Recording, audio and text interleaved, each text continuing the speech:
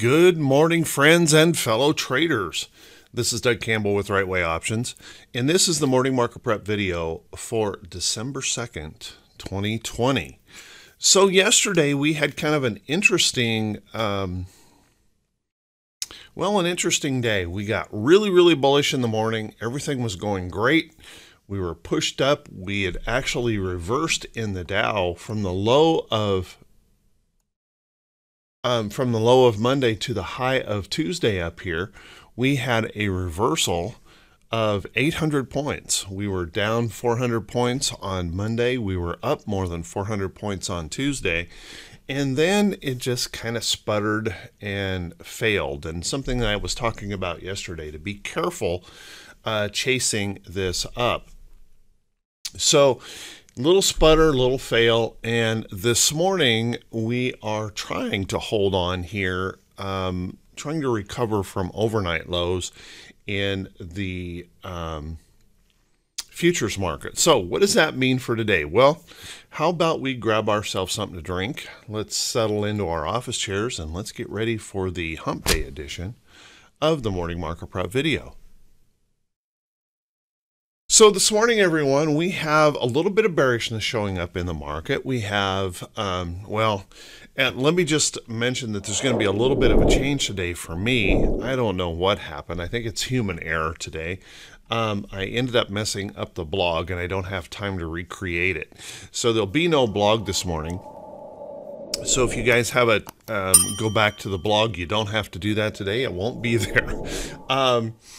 So let's take a look at what that price action yesterday means. Well, first off, we can see that we still have an upside trend going on here in the Dow, but we ran into that price resistance, and I talked a little bit about that yesterday, how we were just surging so much. It made it just that day that was uncomfortable to chase into trades. I hope everyone heeded that warning and didn't buy up too much yesterday, because they're probably going to experience a little bit of pain on that this morning. Might have been experiencing some of that pain yesterday by the close, chasing those trades.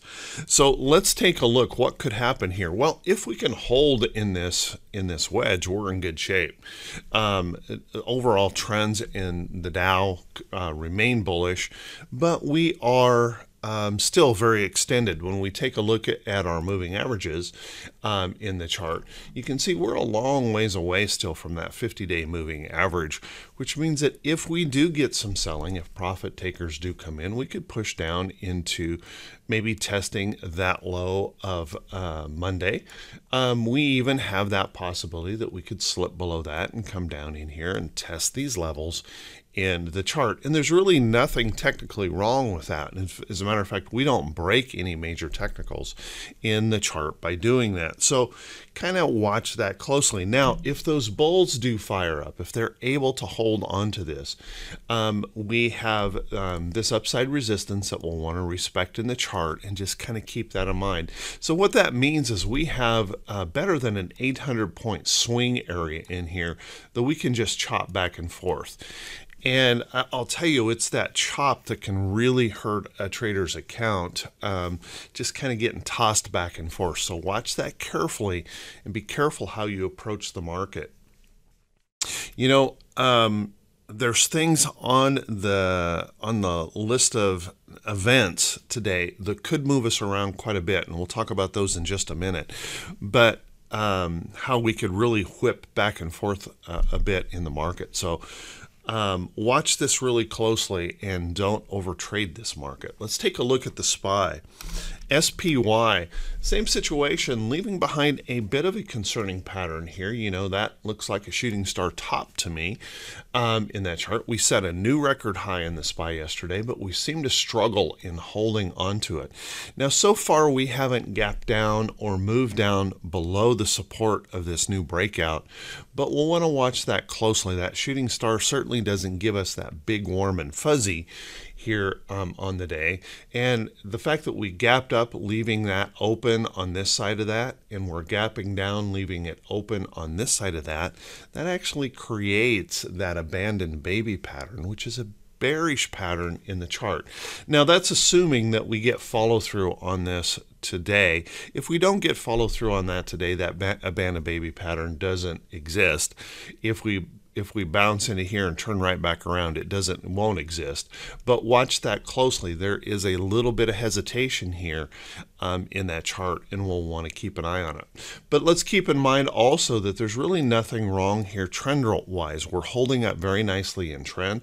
We are a long ways away from that 50-day moving average, so a little bit of rest wouldn't be a big surprise in that chart. And this pattern should give you just a little bit of hesitation about racing into the market and chasing, because there is some considerable risk there.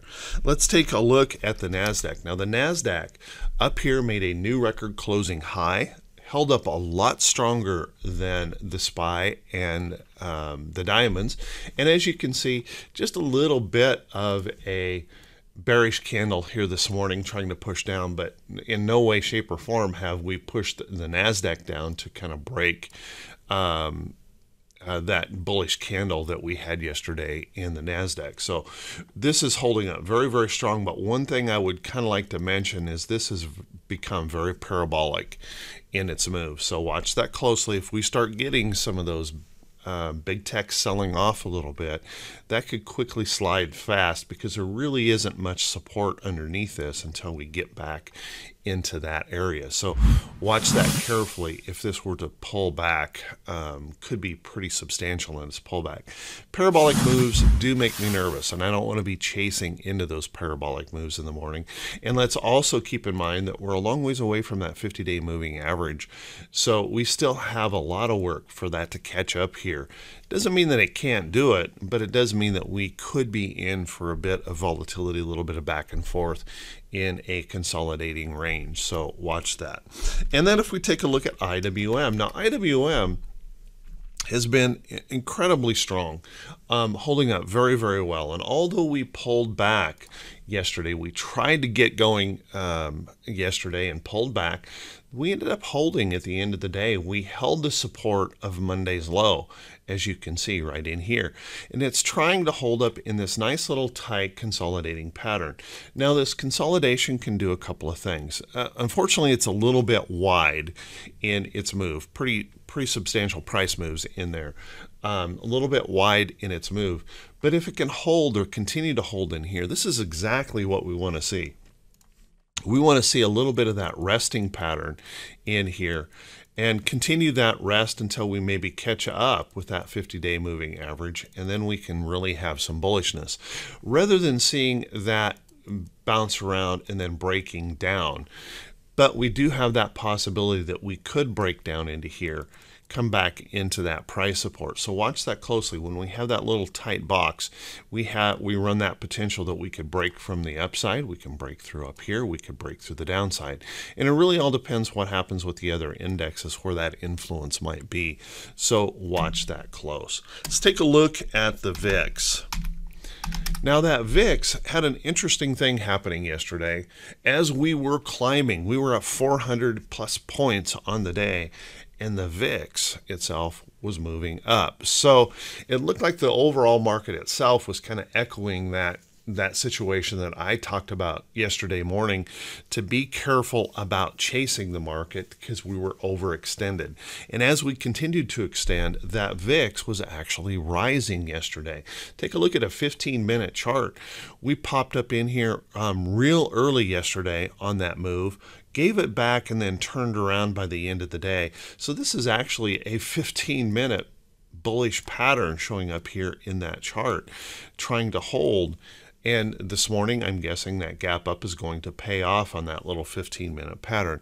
Now, a 15-minute pattern does not change anything. We're still in a downtrend overall in that chart. So I don't think there's anything here to get overly worried about. But I would be a little bit concerned if that fear does start to creep in here and we start to break back higher. Now, once again, I don't think we have any problem in this VIX chart until we break above that downtrend and maybe hold it as support, or get back above that 500 and hold it as support.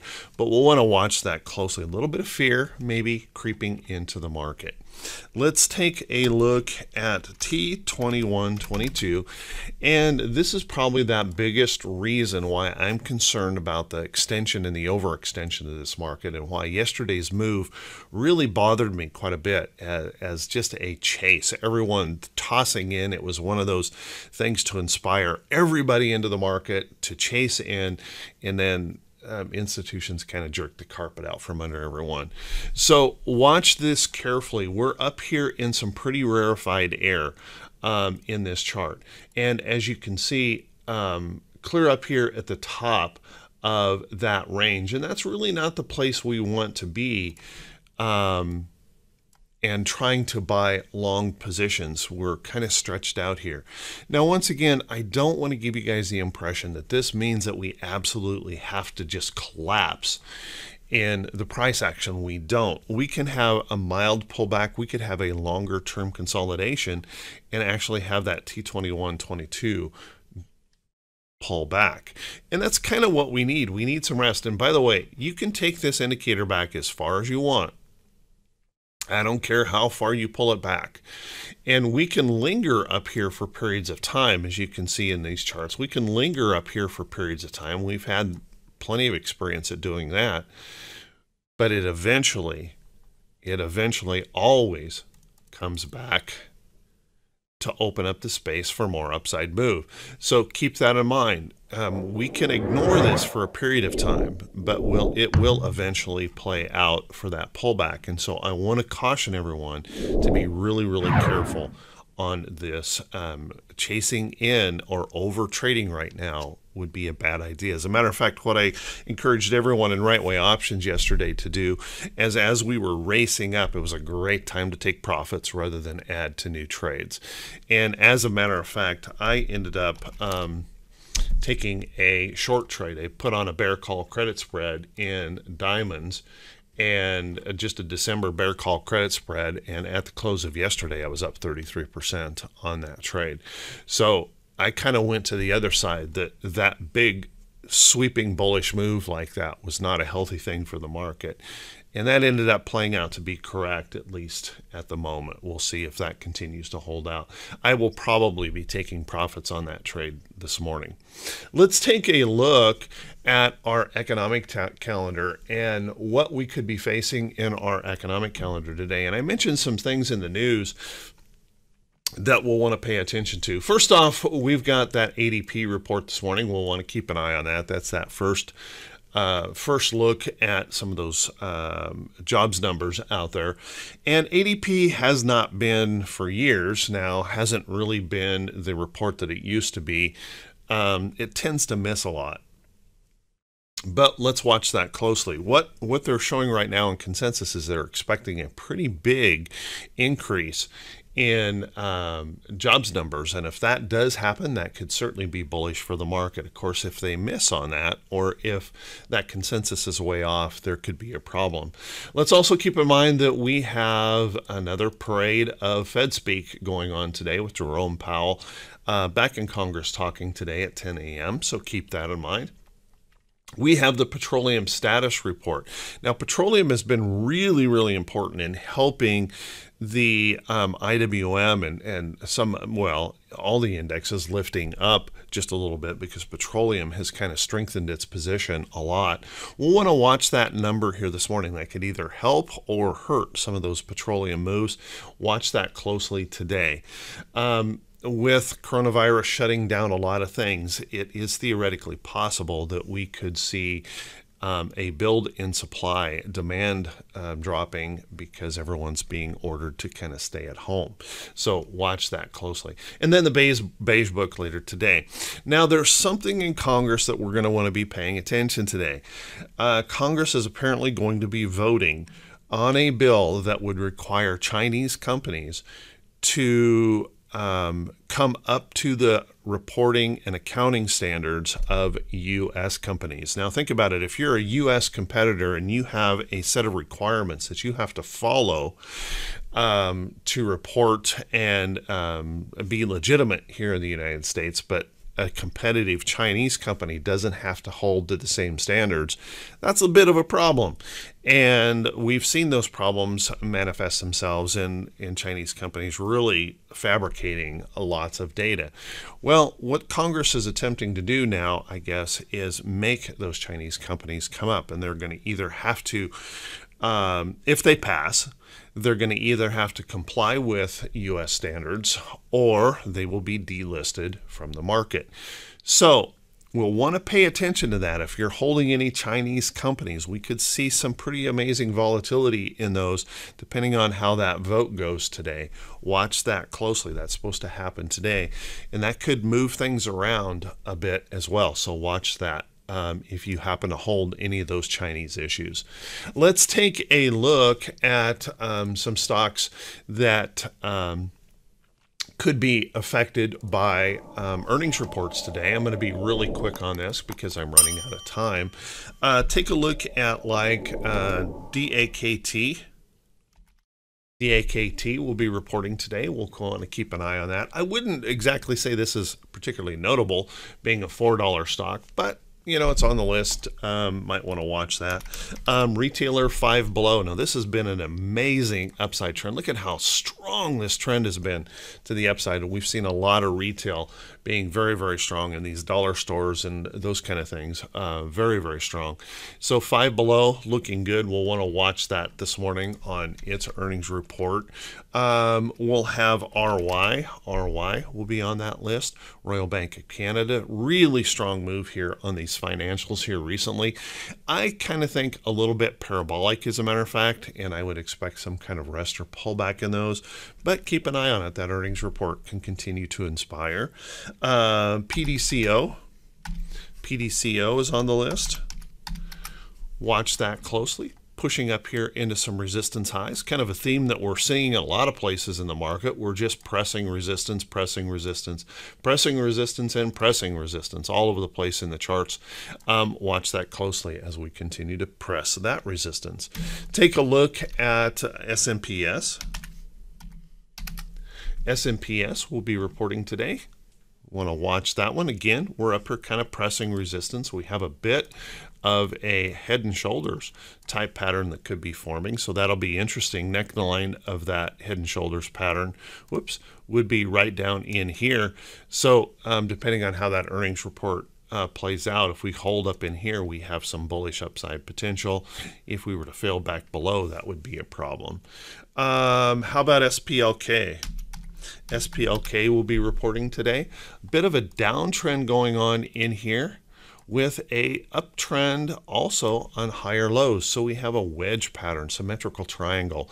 This is one of those that can play out in both directions, pop up and move on out, break down and fail. So watch that closely on that earnings report. That could be critical. And last one I'm going to bring up this morning, ZS. You might want to keep an eye on ZS. This has kind of got that interesting pattern up here where we've been trying to break out of that level. Watch that closely. It looks like pre-market activity is pushing that down here a little bit this morning. So with that, everyone, let's take a look at some stocks setting up. And I did add some alerts yesterday into my charts, but remember, we've got a little bit of bearishness showing up here this morning. As a matter of fact, when I started this video this morning, we were only about 100 points down in the futures. We are right now at this moment 180 points down in the futures. So be really careful here today. And although I'm showing you some of these charts as setting up as bullish trades, you're going to want to be very careful on how you address them. Let's take a look. Top of my list here right now is Crocs. Take a look at Crocs. There was my alert on Crocs. This is one of those beautiful trending charts. You can see I've alerted on this before. We pop up, get that nice pullback, hold some price support, and there's those buyers jumping right back in. So there's Crocs looking good. Now you'll want to pay attention to this as it's trying to pop out here. We've got all-time highs here in Crocs trying to be challenged. Okay, we're pushing up here, trying to challenge those all-time highs, but looking very, very strong here in this price move. So watch it if it can pop on through. Something worth paying attention to. Take a look at Twitter. Twitter holding up nice and strong here, and as you can see, picking up in that chart, we've got this nice little break of resistance here. And now we're trying to consolidate that move. So as we shift this over here toward trend, watch for that opportunity for that to perk on out and pop through. Let's take a look at BLL. I've mentioned this stock a couple of times. BLL looking pretty good in this chart and doing that nice little sideways dance here on that trade. So watch that closely. Holding up above this level in here, we're kind of shifting sideways, just resting in here. Watch that for that next opportunity if we get that encouragement in the market for that to push on through. Johnson Controls made an attempt at this yesterday, and I looked at it pretty closely. I was thinking about buying, chose not to buy on that chart. Just simply because I didn't like the condition of the overall market. But notice here in Johnson Controls, we're just resting right up in this area, pushing over toward trend. So watch that closely. If we can find that inspiration, we could pop on out of there. JCI, very nice looking pattern. Ally Financial is another up here pushing and testing, trying to break through. We have a nice little trend going on, trying to break through this resistance. Watch this in here. It's pushing a little bit higher this morning. Any elevation in this could pop that right on through and continue to extend this Ally Financial to the upside. How about Boot? Boot, I've been mentioning Boot as a possibility, popping up in here, getting a little bit of pullback yesterday. If that can continue to hold in this range and slide over to the trend, and I'm okay with it as long as it holds in this little support area, then we could see that continue to move on higher as well. Now remember everyone, every one of these stocks that I show you in these charts is not a recommendation to buy or sell any security. You have to make sure and do your own due diligence on these charts. Watch those closely. Let's take a look. A chart that could get an opportunity to move here. Now I have a bit of a bias on this chart. I do own Walmart. In fact, I've added to this trade here recently and looking very good on that position. And the reason I'm bringing it up this morning is Walmart made a decision, it's been in the news today, that they are dropping the $35 requirement for free shipping on your items. So it is possible we could get a little bit of inspiration here. Right now it's showing a little bit of down. It's pushing down with the futures right now. But if we could find some bullish inspiration here today, notice that we've broken through this level up here and we're just kind of resting in this level up here. And I fully expect this to continue to consolidate, even pull back to test this trend. Walmart really likes to move off that trend, and it's usually not a big fast mover. So watch that closely in here. But if we do find that inspiration early based on that new news that they're dropping the $35 requirement, that could pop that higher. So watch it carefully. So with that, everyone, there's a few charts for you to look at to prepare for. I want to wish you all a fantastic day on this hump day. Be safe out there, guys. Coronavirus numbers hit new records yesterday. Over 2,600 deaths yesterday here in the United States from coronavirus, over 180,000 new infections, and our hospitalizations number hit a new record. States around, states all over the place are considering more restrictions. We're opening up field hospitals. We're doing all kinds of things out there trying to battle this.